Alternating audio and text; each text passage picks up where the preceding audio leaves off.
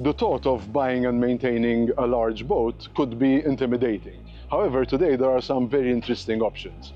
Matthew Travers is going to tell us all about one of them. As you said, there's a growing portion of the market that is maybe apprehensive about not only buying but maintaining a boat. Costs are increasing, marinas, insurance, servicing, etc. And there's also the other end of it that some don't have enough time to dedicate to justify buying a boat of certain value. These days, there are quite a few companies out there that have launched sharing or membership schemes.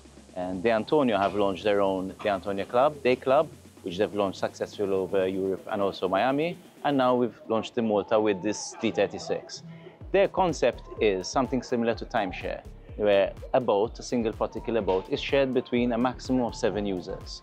They only have a commitment of 1 season, which for this boat, retailing at about 450,000, is then broken down to a yearly membership of 25,000 euro for a fully serviced boat.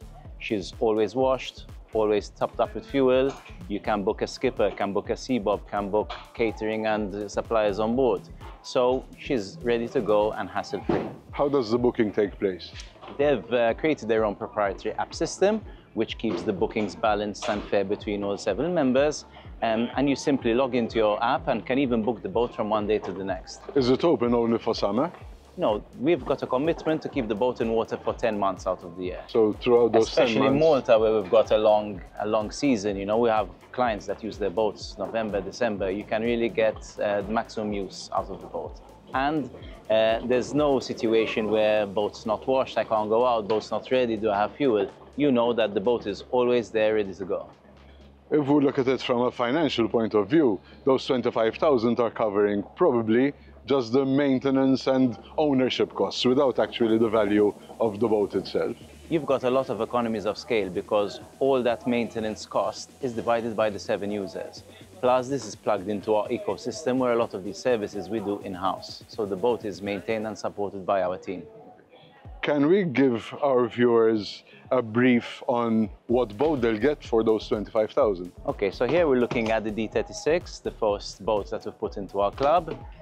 She's a 36, we call her a weekender, so sleeps up to 4 people, powered by 2 Suzuki 350 horsepower engines. She's a nice performer, she sees 45 knots. An extremely innovative boat with outboard engines that are completely hidden under this. Yes, the Antonio are actually first to the market. They've launched this concept over 12 years ago, where the boat is specifically designed to have hidden outboards, which you can then still have your comfortable bathing platform and a nice sunbathing area on top.